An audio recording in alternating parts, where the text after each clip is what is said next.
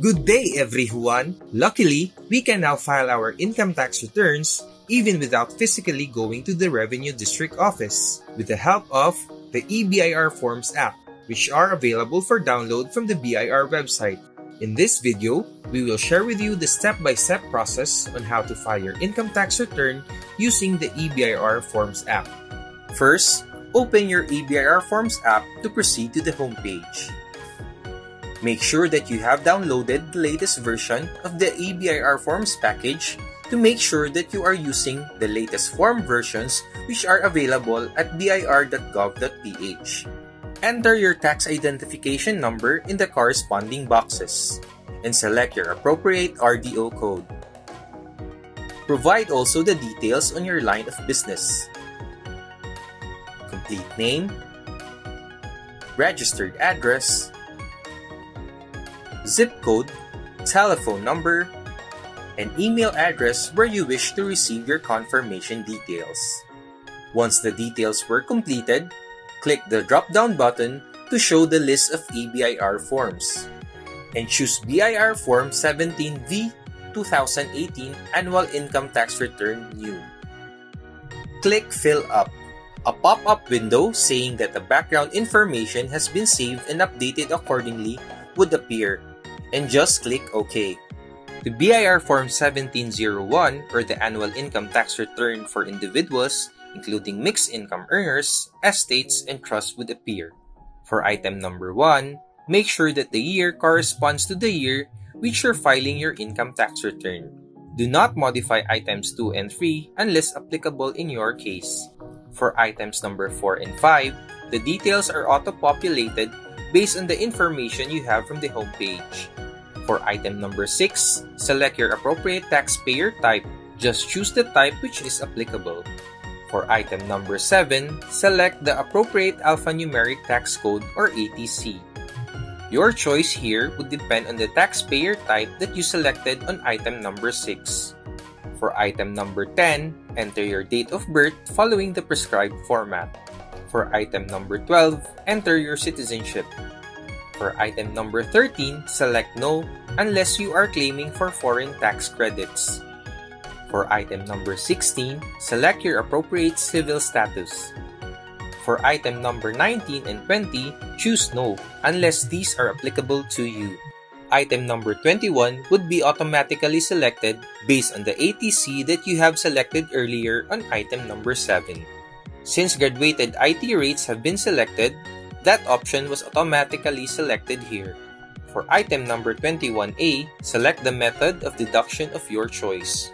We are going to skip Part 2 or the tax payable section for now, since this would be automatically populated later after we have completed the rest of the section in this form. Scroll down, then click Next to go to page 2 of the form. Proceed to Part 5 or the computation of tax section and go to Schedule 3 or your taxable business income which is applicable to sole proprietor. In here, you will enter the details from your sales receipts obtained throughout the whole taxable year. Section 3A is applicable for graduated income tax rates. For item number 8, enter your total sales revenue, receipts, or fees for the whole taxable year. It is important to keep in mind that the decimals or centavos don't apply here, so you have to either drop down or round up. For item number 9, enter your sales return, allowances, and discounts. You may leave this blank if this doesn't apply to you. For item number 11, enter your cost of sales or services. For item number 13, click from Part 5, Schedule 4, Item 18, to proceed to your schedule of ordinary deductions claimed during the taxable year. Then scroll down and click Next to go to page 4. Here's the fourth and last page of the form. Go straight to Part 7 or your tax credit payments.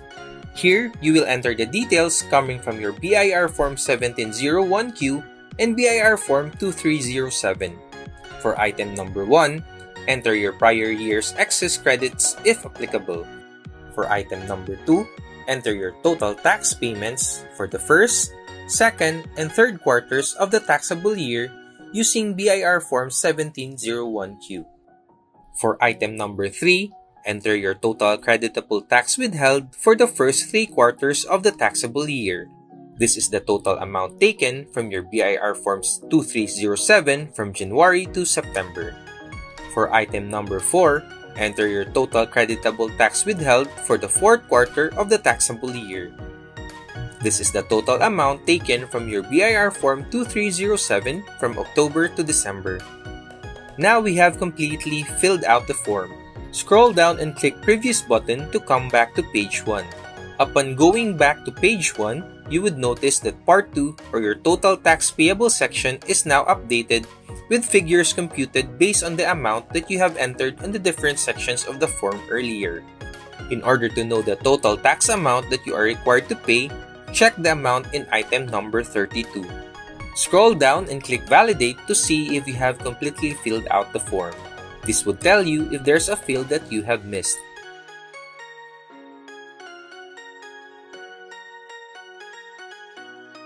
If you're able to completely fill out the form, you would see this pop-out window, confirming that the form has been successfully validated. Click OK.